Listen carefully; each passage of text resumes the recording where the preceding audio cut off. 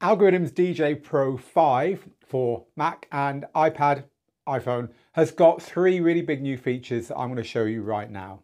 It's a slick DJ platform. It looks as cool as ever, works on Mac OS, iOS and iPad OS in the version we're reviewing now, but it has fallen behind as far as we're concerned in a few areas recently. So they include the beat gridding. It's never been that good. The stems, they were the first to the table with stems, but their stems sound a lot worse than the competition nowadays, or at least some of the competition. So we want to look at whether they've improved those things. And also they've got something new on the crossfader, which is typical Algoriddim. It's a bit gimmicky. You might like it, you might not like it, but I'm going to show you that as well. I want to start off though, funnily, not with the stems. I'm going to give you a full demo with vocals and drums and everything of the stems very shortly. But I want to start off with the beat gridding, because what they've done to beat gridding is incredible. And it's easier for me just to show you. I've loaded probably one of the tracks that no other software could ever hope to beat grid properly. It's from years ago, from '94, I think. It's called Bells of New York by Slow Motion. And anyone who remembers that track will know that that track has got a very fast house section that sounds like this. And it's got a hip hop tempo section that sounds like this.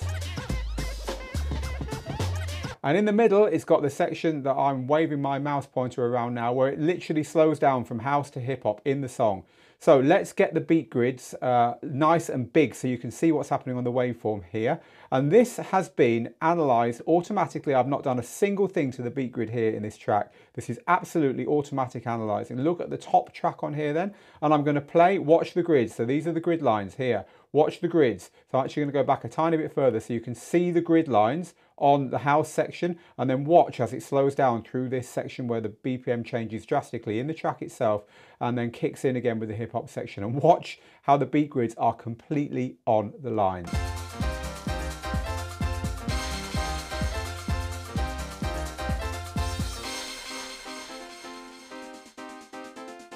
Okay, we're in the breakdown now, and it's obviously completely on grid, but any second now it's going to start slowing down.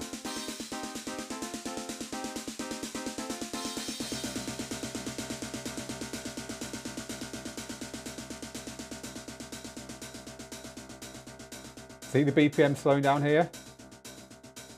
See the grid?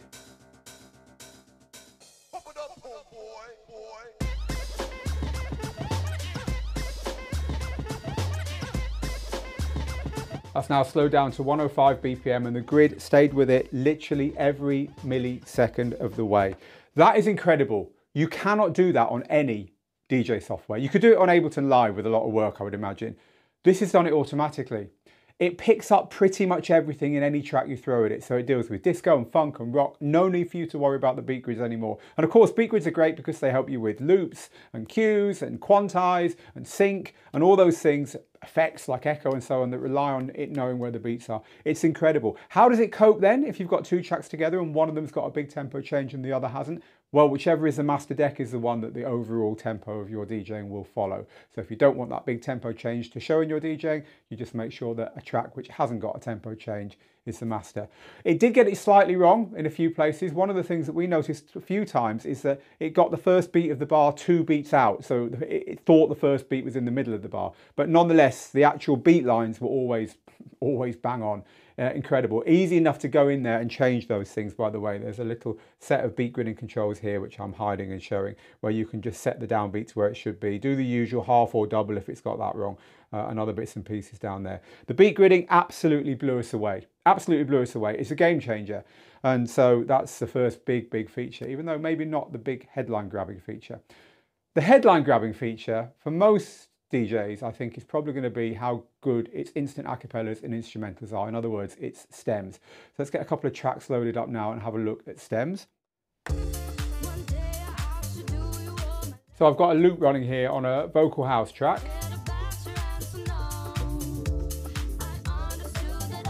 And the thing with stems is that DJ was first to the market with these things, but theirs started to sound pretty ropey. So they've partnered with another company called Audio Shake, who are very good at this stuff, and this is how they sound. Let's just go through all the stems down here: drums, bass, music and vocals, and we'll start off with the vocals and then I'll do a few other combinations so you can hear them.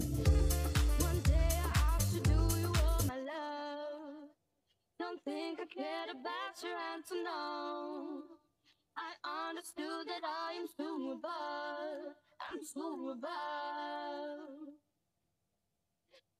One day I should do you all my love. So it's got that kind of pumpy feel you get with auto stems, but it's very, very good. I'd say up there with, if not better than, the best currently in DJ software. Very impressed with those.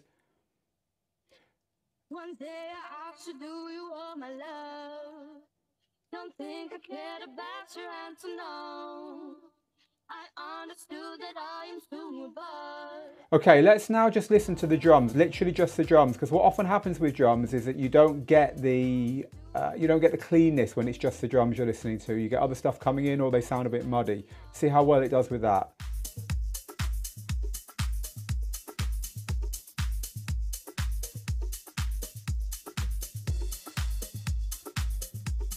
So for me, they're sounding really good. Maybe a little bit of bass creeping in. Let's put the bass with the drums and have a listen to that.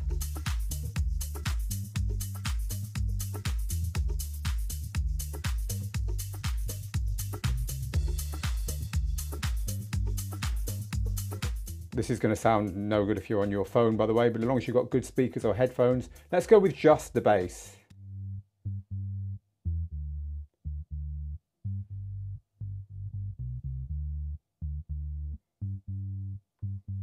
Again, you be the judge, but I think that sounds excellent. Let's just add in the music to the bass then.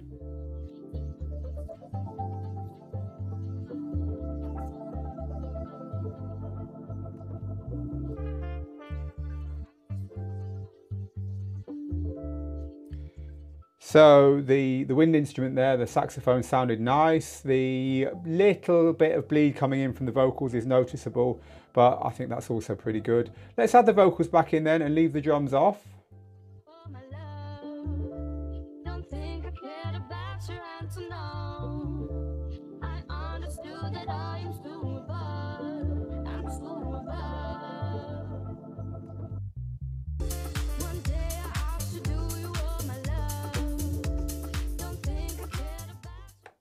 What do you think? Let us know in the comments.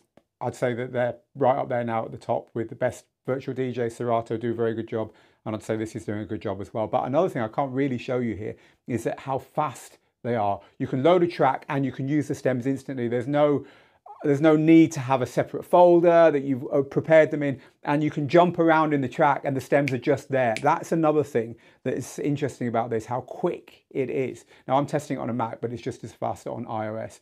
Not surprising that, because nowadays phones and iPads have got equally good processors in them, right? Really impressed with the new stems. Okay, let's now use the other track I've loaded because I want to move on to the crossfader effects. So the crossfader effects are something which is kind of typical Algoriddim this. They do like their gimmicks, but these are quite good. Our tutor DJ Angelo was involved. DJ Angelo works with Algoriddim closely on some of this stuff, and he's given them advice and a lot of input on this. Indeed, there's a video where he shows a lot of this stuff that I thoroughly recommend you go and look at if you want to dive deeper into it, which is somewhere in this review as well, or linked underneath if you're watching directly on YouTube. Angelo does a really good demo of some of this stuff with different music. However, the music I've chosen here to show you the effects are the track we were just listening to, and another track which is about 8 BPMs lower, because there's something I want to show you on the crossfader they've added to help with BPM mixing as well. Let's get stuck in then. So I've got two tracks playing and looped and synced here.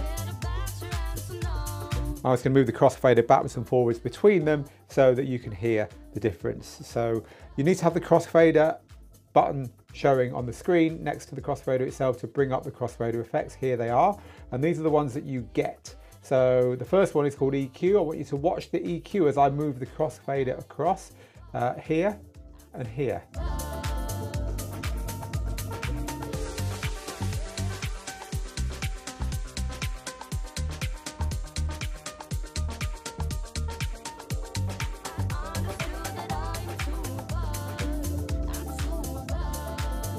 So what it's doing there is using the EQ to try and keep the sound nice and balanced as you bring the fader across. Let's have a look at the filter effect.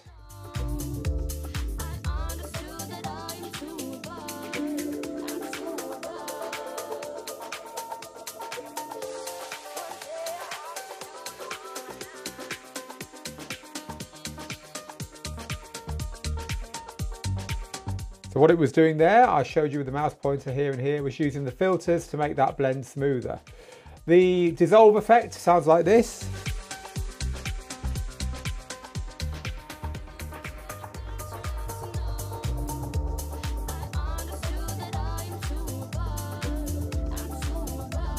So that used some effects, but also some EQ as well. The next one is tremolo. I like this one because it's a bit more like the echo that we're used to as DJs.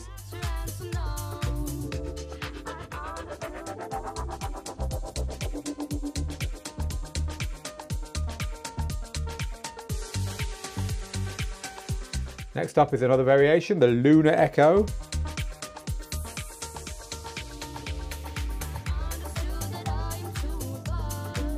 Which adds a bit of a noise effect in there. Next up we have sweep.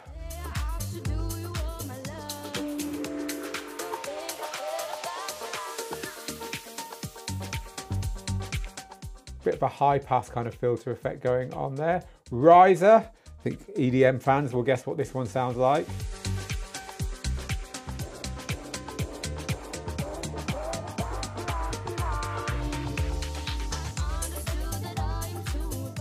Okay, so we now move on to the neural effects, which are a little bit more interesting. You know, the ones we've seen so far, I think the ones that work best are the ones that have got that kind of echo going on that we're used to, right? The idea here is that it saves you having to use all the EQ and use the filters and do all that stuff yourself. We just put it all on one fader.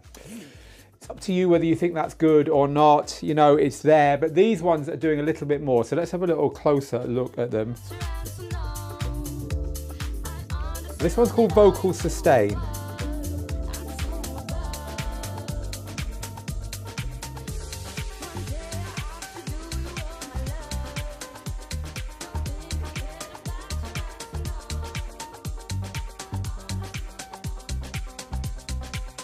So it's easier to get the hang of what this is doing if I just stop the other track while we're doing it, and the sync will pull it back again when I start it. So let's go back to where we were there and stop the other track.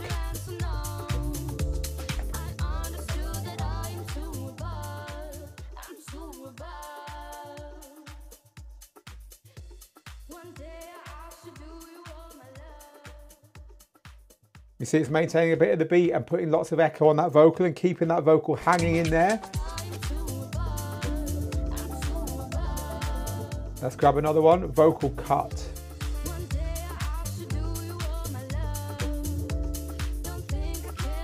So I've moved the crossfader a little bit across to the middle and I'm now going to stop the other track.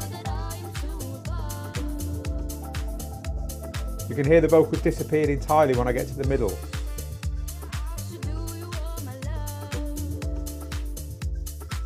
So if the other track's a vocal track, this area of mixing in isn't going to clash because the vocal's gone. This can be useful if you're using a vocal intro on the other track.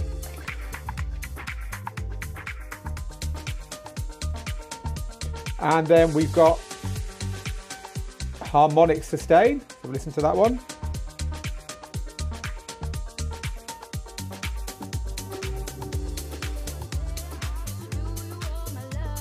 These are all variations of either cutting things early or leaving things in a little bit later as you're transitioning between the tracks. And I certainly recommend that you listen to them on their own without something else being mixed into to kind of figure out where it's happening. So this one is the drum swap. Instead of harmonies or vocals, this is playing about with the drums as you mix the crossfader over. Again, let's just stop the other deck. All the drums have gone by the time we reach the middle, which means the drums on the incoming track are going to come in a lot more dominant.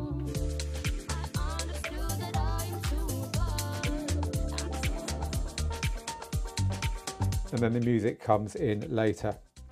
All right, so as I said, these are going to be something that you either just don't want to touch with the barge pole or you see some uses. And as I also said, Angelo's done a great video about this, which we've linked to if you want to watch Angelo demonstrating some of this, because especially some of the acapellas there where you can just cut to the acapella and then scratch the acapella in and then throw the whole track in without needing to do anything else. There's performance stuff here that you can do on this that you couldn't do any other way. So go take a look at that if you're interested in seeing these further. However, the big thing here for me, And I actually, the more I think about this, the more I think it's pretty cool. I've actually seen it before. It's on the DJay Flex 4 with its, I think it's called Smart Crossfader. There's a button on that Rekordbox controller. Anyway, they've got a similar thing going on here. So crossfader's over on the left. And I'm going to go into the settings here, and this is tempo blend switched on. Now what this means is that when I mix between the two tracks, as I was doing there, you'll see that the tempo changes from the tempo of one, which is 120, to the tempo of the other.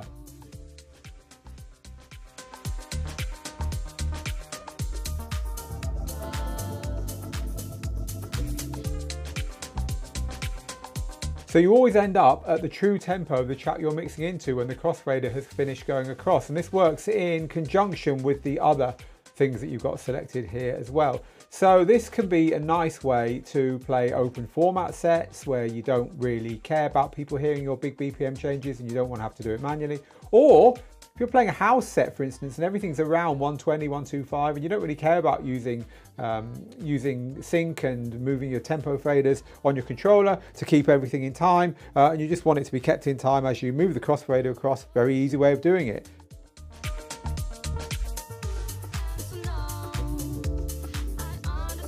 In either circumstance, I think that's really useful, and I can actually see myself using that quite a lot, and in combination with the neural mix powered crossfader effects, I think there's a lot there for open format DJs especially. Right, what do we think of it then? Well, the stems are very, very good. I think the beat gridding is absolutely revolutionary. Expect to see that coming to other platforms near you very soon, because I can't see other people not picking up on that one right away. You know, if this has been a big DJ platform, if this has been Serato or Rekordbox for introducing it, the others would be very annoyed or worried or immediately trying to, even though they're owned by the same people now, right? But you know, the point is, this is a small platform, and I don't think DJ Pro has got enough new here to convert like hordes and hordes of people to it. But that's not the point. They're innovating and other people pick up on and copy this stuff, which means they're doing something right. If they did want to do that, if they did want to be a big player, they'd need more universal or more solid hardware partnerships and integrations and licensing like Serato's got, that kind of thing. And I think they'd also need to have real true cross-platform, like in the second it drops on one platform, you get the same features on all the others, which they've never done. Also, I don't think that their cloud stuff is anywhere near as good. Like if you've got it on different platforms, on Rekordbox, for instance, you can easily have the same library running on everything pretty flawlessly nowadays. They haven't quite got there yet on this, and I'd like to see that, because I've always found that clunky in DJ Pro. However, some big leaps forward if you're an iOS, a Mac OS, or a iPad OS user here. And this software is not that expensive. It's a subscription, but it's only £7, euros, dollars a month, or 50 a year. So you're not paying an awful lot for this.